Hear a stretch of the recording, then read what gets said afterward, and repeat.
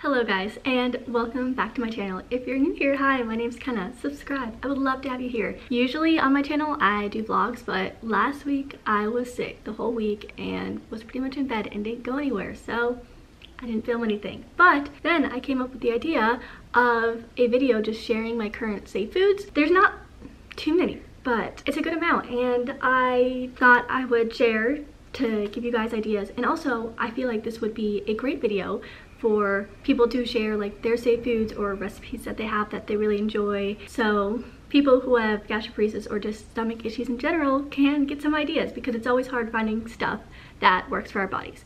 But before I share my safe foods, I kind of just want to give a little background on me if you're not familiar. But my GI conditions are gastroparesis and just intestinal dysmotility. Yeah, basically everything is slow.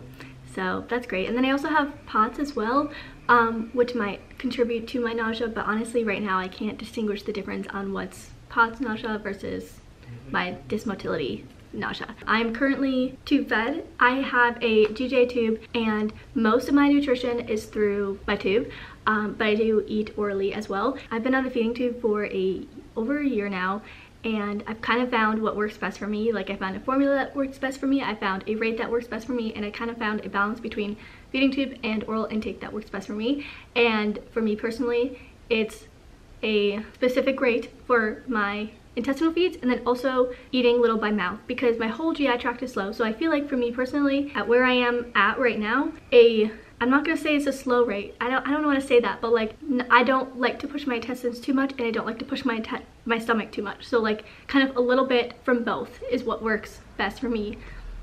So yay. So far that has worked for me so well, and I am gaining weight. My labs are all good, so what I'm doing is good, which I'm happy about, because I feel like it took me so long to get to this point.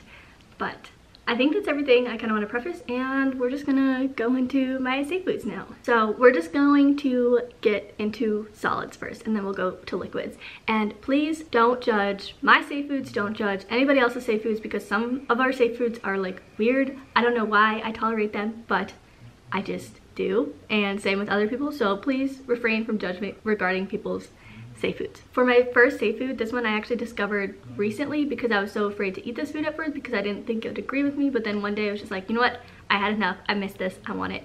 And it's sushi. I actually tolerate sushi pretty well. So far all sushi seems to be fine. Some days I tolerate it better than others, but that's just kind of how it goes with GI disorders. Like, it really depends on the day. And kind of along with that is like a poke bowl, because that's pretty much just sushi deconstructed, and smoked salmon as well. Also, one thing to say is, like, I feel like everyone kind of has different definitions of safe foods. For me personally, a safe food for me is it causes minimal nausea, discomfort, or whatever. And even though it is a safe food, it doesn't necessarily mean I can eat a large amount of it, but sometimes I can eat a large amount for myself. I don't know how to preface this, but like, these are just ones that cause like minimal symptoms for me personally, but definitely still cause some discomfort. And then I have a section from Taco Bell. Yes, I know, but I have safe foods from there and I'm happy about it. And that is the spicy potato soft taco with no lettuce. So delicious. And then also, if you don't want like a shell, but something similar, the cheesy fiesta potatoes is also really good. And then the nacho fries from there as well. So kind of just all potato based things. And now kind of one of my biggest categories of safe foods is chips. So I recently discovered I recently did not discover these. My friend introduced them to me. Dill pickle chips, delicious. But I can tolerate like most potato chips. And then there's veggie chips as well, and I can tolerate both this type. So these are like, I don't know, like the Lay's type version, but then there's also just like normal veggie chips that are like, I don't know, I'll like insert a picture or something, but those ones are also really good. And then they also have veggie straws, which are really good. And then recently I discovered they have veggie puffs. So all those type of snacks are good. And then tortilla chips, but specifically the cantina style, because these ones are thinner. So I feel like I tolerate them better because there's like less chip to it, if that makes sense. And then I actually don't have these currently, but I had these a couple times, and they're these Siete churro chips. type things. I'll insert a picture, but they are delicious. I love them.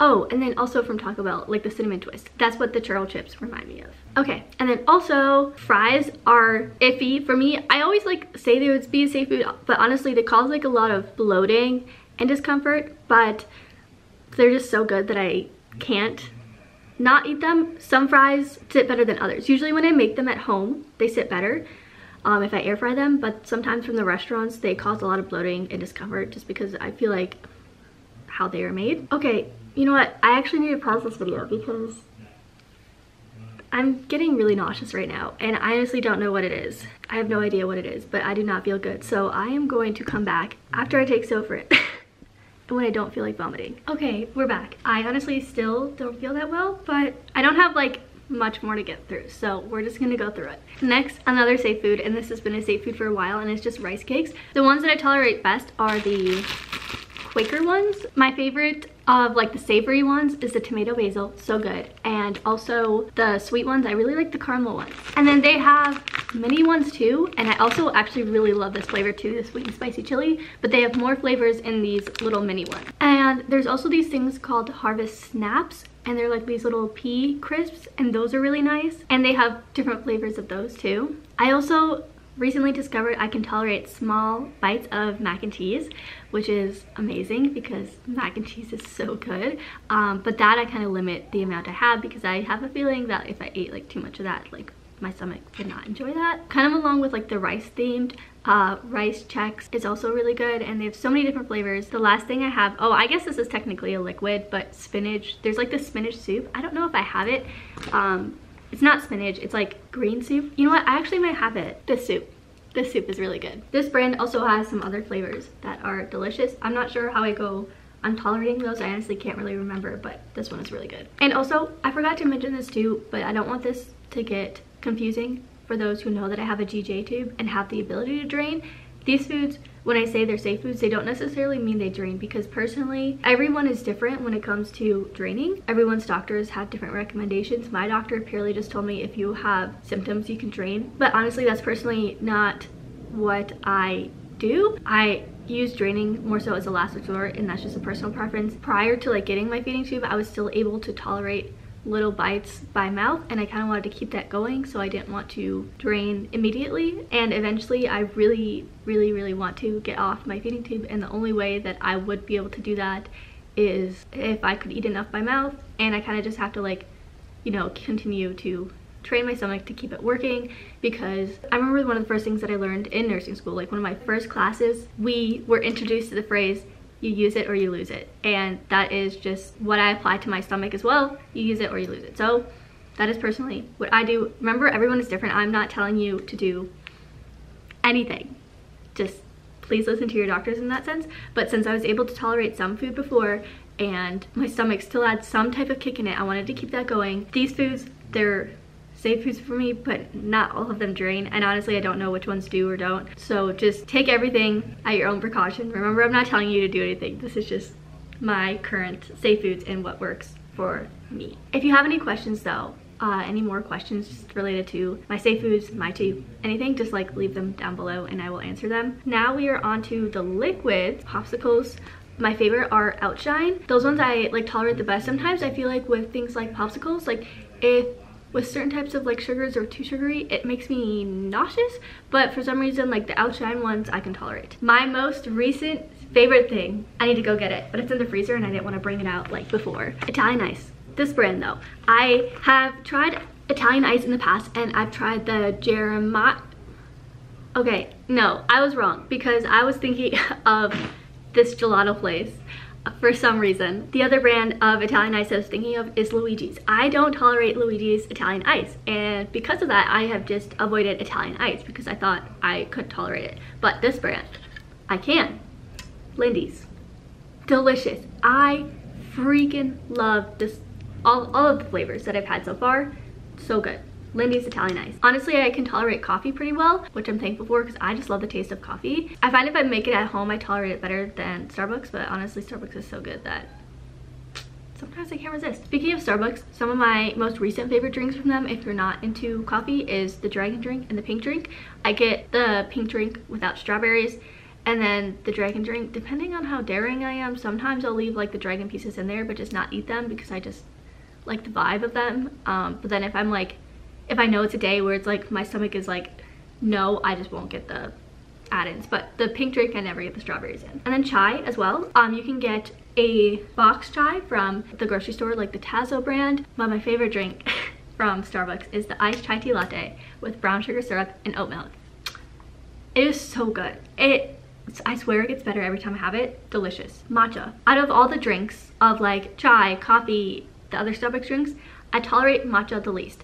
I like matcha. I love matcha. But I think it's due to the high milk content. I get dairy-free milk, but even so, like I feel like just the higher milk content in that, I just feel like I tolerate it less. But this is my favorite brand of matcha if I do make matcha at home. And then I also really love milk tea, or like bubble tea, milk tea. If I'm having a really rough stomach day, I'll get no boba. But if I'm feeling daring, I will do like half boba and then only have like a few little boba pieces because they're fun. I can also do small portions of ice cream. My favorite dairy brand is Jenny's. So good. It's so good. And my favorite non-dairy brand are So Delicious and the Target brand, actually.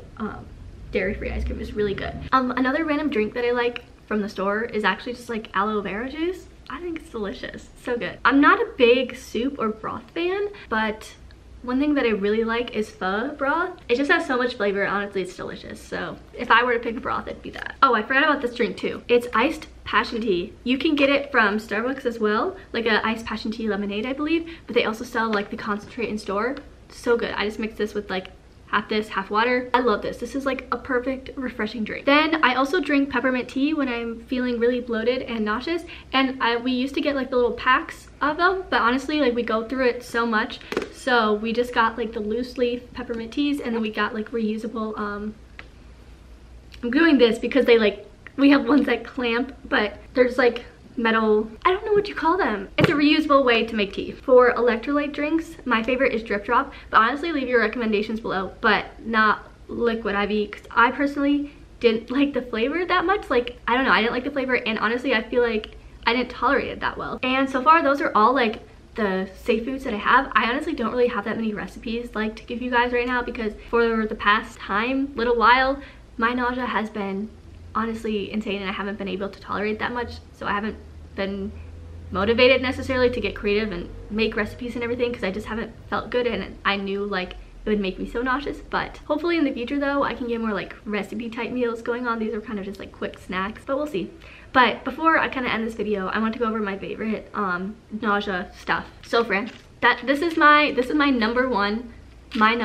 Honestly, this is like the only med that has been with me from the start and has not given up on me. It's amazing. Find your nausea med. That's good for you. I feel like we each have one that's like, that works well for us. And for candy wise, these are my favorites. So the ones that work the best are the Pink Stork Sweet Peppermint Drops and the Tummy Drops Peppermint flavor. And when I say work best for me, it could be different for everyone. And then also Ginger Chews. So good. These are spicy, I guess, but I have become so accustomed to ginger now that it doesn't even bother me, and I actually like ginger. I used to not like ginger, but now I do. Also, the Lifesavers are really good, and then also these Preggy Pop Drops are delicious, and they also work. I've heard the Queasy Drops too work, but I honestly haven't tried those. I might order those for when these went out, but I'm not sure. And then there's also the stick that I got, a Queasy stick. It's delicious. I don't know why I keep saying it's delicious, but it actually helps a lot. Oh my gosh, I forgot how soothing this is. But I believe it's just like peppermint, so like peppermint essential oil. Oh, it's like a blend. So this is a blend of peppermint, spearmint, lavender, and ginger. So if you know how to like mix things, mix oils, those are the flavors for you. And then these wristbands as well. Honestly, I don't feel like these help a ton, but they help, I feel like, a little bit. So I have these, and I wear these if I'm feeling like extra nauseous. Yeah, I think that's everything. Honestly, I think this video is going to be longer than I was expecting. I thought it was going to be like 5 minutes, but it might be like 10 or something. I don't know. But I hope this was helpful, and like I said, please leave like your recommendations down below. I want this to kind of be like a little space for everyone to share their safe foods, because I know it feels like there's so few foods that you can eat and it can be so frustrating and it's so hard to get creative with these type of things. So I want this to kind of be a place where everyone can share their foods and hopefully get more ideas and more nutrition. So yay! And remember, if you have any questions, please just leave them down below as well. But thank you so much for watching. I hope you enjoyed the video. Don't forget to give this video a like and a comment, and to subscribe for new videos every Saturday. And I hope to see you in my next video. Bye! Wanna say bye, Lux? She's so cute. Okay, bye.